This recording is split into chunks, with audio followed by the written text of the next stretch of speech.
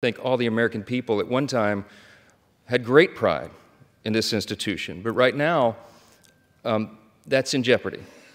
And we have a challenge before us right now to rebuild and restore that trust. This is a beautiful country. It's the beauty of America that allows a firefighter's kid like me to come here and serve in this sacred chamber where great men and women have served before all of us and strive together to build and then preserve what Lincoln did refer to as the last best hope of man on earth. We stand at a very dangerous time. I'm stating the obvious. We all know that. The world is in turmoil. But a strong America is good for the entire world.